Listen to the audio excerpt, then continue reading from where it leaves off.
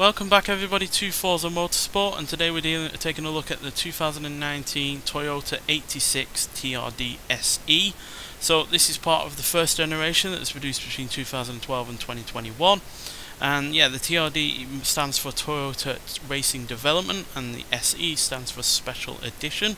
And yeah, it's very much a special edition vehicle because only 1,418 units of this were actually produced, so extremely rare in comparison to the standard, 86 GT.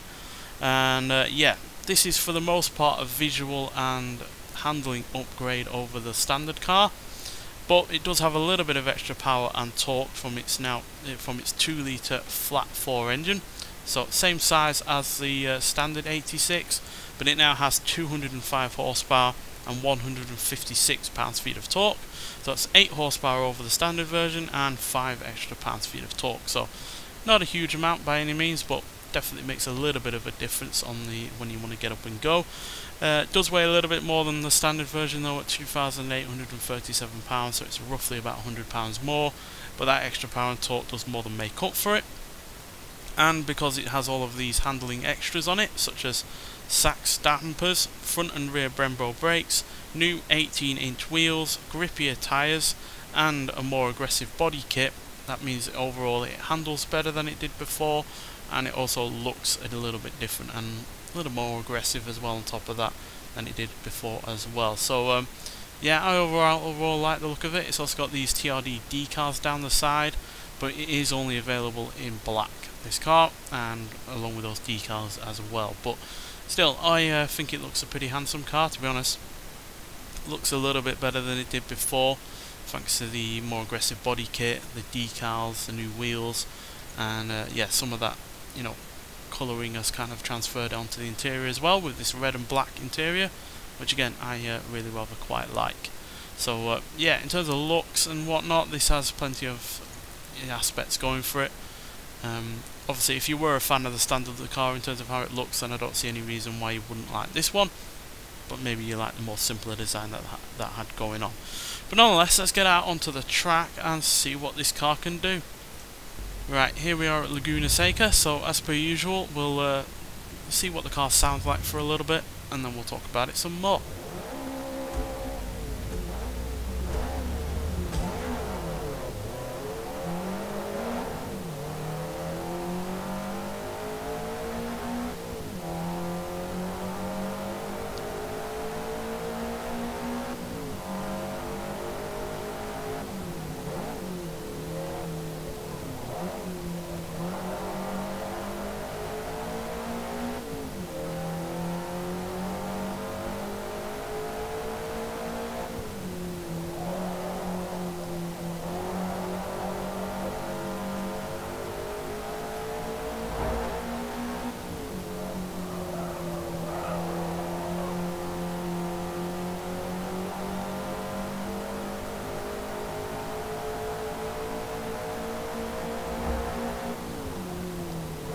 Yeah, it definitely sounds a little bit more aggressive in terms of its engine note. The exhausts have actually been slightly changed, so yeah, it does sound a bit more aggressive. It sounds a little bit more muscly, and yeah, that definitely leans into the way that the car now looks overall as well with its new body kit. And yeah, I find this to be a much better handling car than the standard GT86. I always found that car to be a little bit too loose for my liking. I know the whole point of that car was to be a little bit more fun than your typical sports cars, which rely on a lot of grip and how much G they can get through corners and the like. But I think it went a little bit too far in that regard, whereas the oversteer was a little bit too much at times.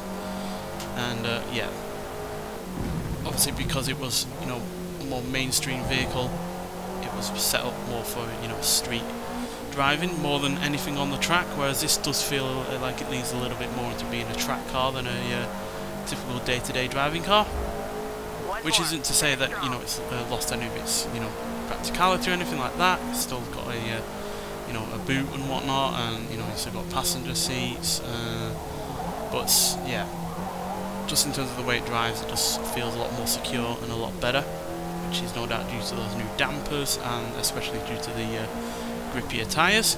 And 0 to 60 is also dealt with in a pretty quick 6.3 seconds, going to 116.4 seconds, and onto a top speed of 140 miles an hour. Now I'm not sure if that's any quicker than the GT86, because unfortunately we do not have one to compare it to in this game. And even though we do have the Subaru BRZ, we only have the newer version with the slightly larger engine on that to compare to, so which obviously has about 23 extra horsepower, so can't quite compare it against that, but still, yeah, it definitely feels fast enough, and because obviously it handles better than the standard GT86, even if, you know, the extra weight means that the extra power and torque isn't really making much of a difference, you are at the end of the day going to be able to carry more speed through the corners and brake a lot later as well, so around the track you should be faster despite that additional weight. So yeah, overall I really like this car. It's just more of the same in terms of the positives of the standard car, but improving any of its flaws on top of that, which is no bad thing. So yeah, this is part of the car pass, and it's one of the only, I think, 2 or 3 road cars that we've had on the car pass so far. So yeah, it's nice to see that we've got another one, but the car pass for now has been quite underwhelming. So yeah, but this sort of makes up for some of the track only vehicles that we've had in that car pass so far. But yeah, it's a little bit too late as it is, because there's very few cars left in the car pass to go after this one. But still, it's a pretty good car, and yeah, a nice one to drive, and I'm sure it'll be pretty handy online racing as well. Nonetheless, so thank you for watching, and I'll see you in the next one. Bye.